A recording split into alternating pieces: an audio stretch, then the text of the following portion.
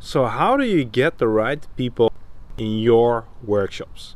Hi, I'm Mark and this is the Service Design Show, and this has been a question on my Selling Service Design with Confidence course that I want to address in this video, because part of our service design work is doing usually a lot of workshops and sessions, and of course the quality of those sessions is for a great deal determined by the people who are in the room.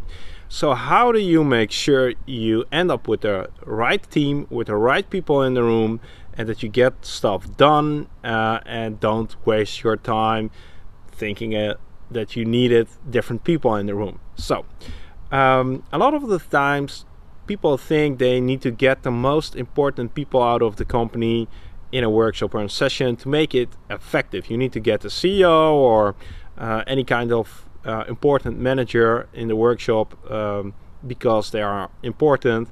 Well, I've seen the opposite. Once you get high level stakeholders involved in sessions, usually they don't end up being more productive. So my approach to getting the ideal team, the ideal set of people in a workshop, is to be really clear about the goals of the session and discuss that with my client. So up front, before we do or plan a workshop, we sit down and we really clearly discuss what is the desired outcome of this workshop. What do we want to achieve? When would we be happy? And who do we need to be in the room in order to achieve that result? Do we want to ideate on new ideas? We would need different people. Do we want to make certain decisions that require high-level stakeholders?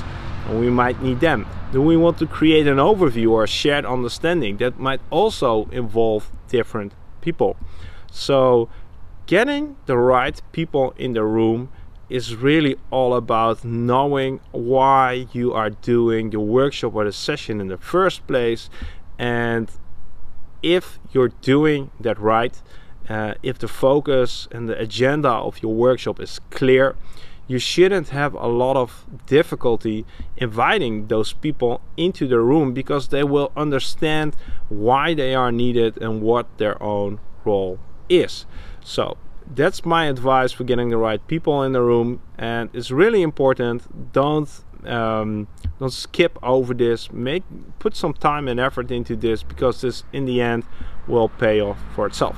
So that's how I approach this, and I'm also really curious to learn, how do you make sure that you get the right people in the room? Leave a comment down below and share your tips and tricks with the other people who are watching this video. Thanks so much for watching. I'll leave 2 links to other videos up here that might be interesting for you. Again, thanks so much for watching, and I look forward to see you in the next video.